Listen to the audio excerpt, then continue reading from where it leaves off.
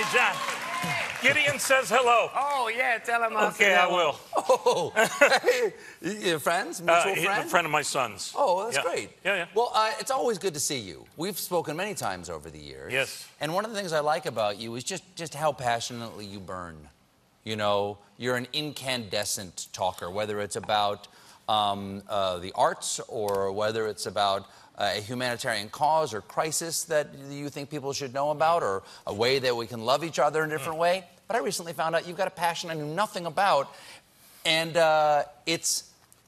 you're a model railroad enthusiast. I am. Is this something that you discovered with some Lionel fans are out there tonight? Is this something that you discovered with your own family, or like it was a childhood thing? What is this? My dad in 1960, when I was 8 years old, he really bought it for himself, but he bought us the first set, of which I have every train, every car from that set. Every one of them works to this day. You didn't break these trains as an 8-year-old? Oh, yeah. Matter of fact, my favorite train is I had a layout in the basement on the south side of Chicago, and I was coming around the hill. It's 727 is the locomotive, and I was coming around the hill too fast, and I busted one of the little green lights, and I leave it busted and unrepaired because it reminds me of my childhood. Wow. Wow, a broken green light reminds you of your Cal. childhood.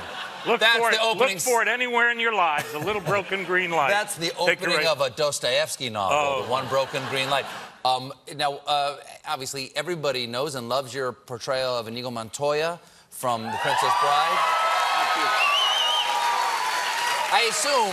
I assume, I think at one time you were on, I asked you to do it. Do people still ask you to recite the famous line, you know? Every day of my life. Somebody stops you and says, and I have to say, and I mean this in all sincerity, when people ask me to do it, because it sort of became one of the Wizard of Oz of my generation, and then several generations, I literally can't get over that I got to be the guy that they're talking about. Even when you ask me now, I go like, I'm the guy. And what's the last time you watched it? Are you like... The last time I saw it, any part of it, I was in a gym in Philadelphia getting ready to go on stage with my dear friend Patti LuPone in a concert that we were doing. And I saw a little clip of it, and then it was no sound because I was running through the concert, and then I went upstairs to my hotel room to eat dinner. My wife had it on the TV, and I saw the very last scene that I was 34, I think, when I shot it.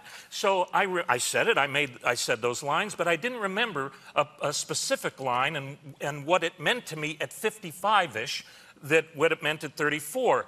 And, you know, the famous line that everybody knows and quotes, no one quotes this other line that knocked me out, and I thought it was the most extraordinary gift that William Goldman gave all of us. And I've since asked Senator Ted Cruz to consider the line because he goes around campaigning, loves the movie, knows it's a family movie, quotes every line, but he leaves this line out.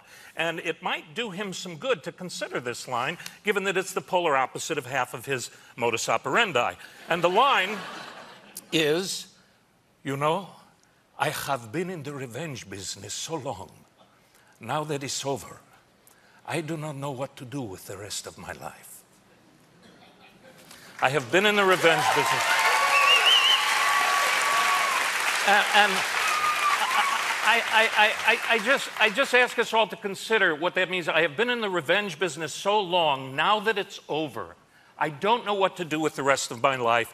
People are so consumed with revenge, getting back, killing. For what? Once you get revenge, make your life better? No. So what would you do with that energy? I'd watch Homeland. It's called a segue in the business. In the business, we call that a segue. You are a gifted segue artist. Thank you very much. Yes, you are. Because I'm a huge fan of Homeland, and now we're in season 7. We're in season 7.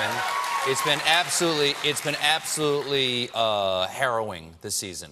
I haven't been able to. My wife and I put blankets on before we watch it because we shiver so much watching it. Not because it's cold. Now we had Claire on talking about it. She said in an interview, Showtime says it's not official, but she says next year is the last season. Are you going to miss Saul? Well, if it is the last season, nobody's called me. Nobody's told me anything about that. Yeah. I hope I will never leave Saul. he'll be with me for the rest of my life. So it doesn't matter. Is Saul always a good guy? Saul is a moral, ethical human being who is at constant war with his memories, what he has to do. Many of the individuals, the highest up individuals in the intelligence institution that I've had the privilege to meet and get to know, have literally said to me, one guy in particular, I don't want to mention names, but he said, you know, I was brought up in a moral, ethical tradition, a highly moral, ethical tradition, a religious family, as many of the individuals come from that background.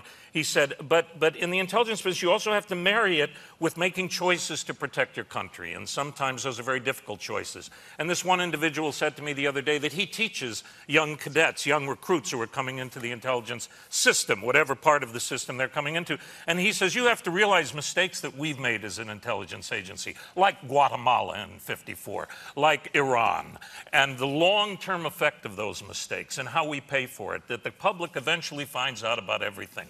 And so we have to be very careful, and it's a different world we're living in. And I was so grateful that, and my wife was grateful, and my hard left friends were grateful to hear this individual, who is professorial, say that we recognize our mistakes. Now, people don't get to know the good things that the CIA and the intelligence community does because they're secret. And that's what you sign up for. You don't get pats on the back or thank yous. And many people lose their lives, and there's a wall of memorial. And it's a powerful, powerful community that have given me a great guidance and gifts, including when I do my refugee work with the International Rescue Committee. Oh, you actually have a photo here. This is you. Where are you in this? This is with that is with Juwan, who speaks 6 languages. My wife said she speaks 1. I barely speak 1. And we are in the Vepi settlement in Uganda, 130,000 refugees in that settlement, 290,000 in Bidi Bidi, where we went to visit for almost 2 weeks.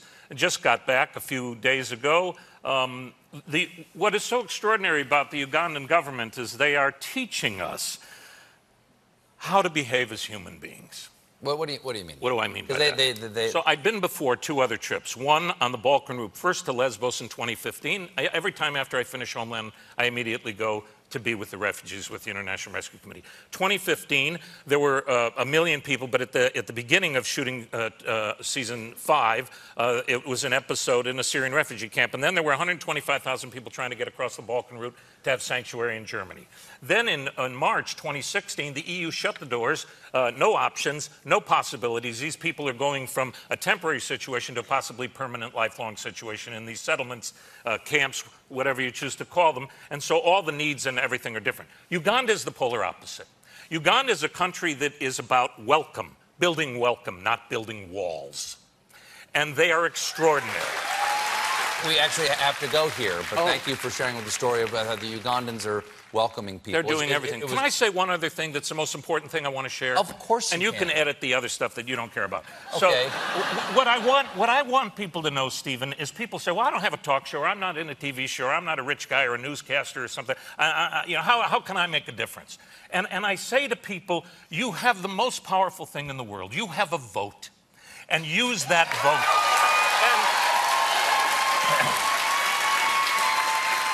And on every issue, whether it be the refugee issue or any issue on the plate in your lifespan, if you don't feel that your representatives are matching your moral, ethical nature, find people who do. And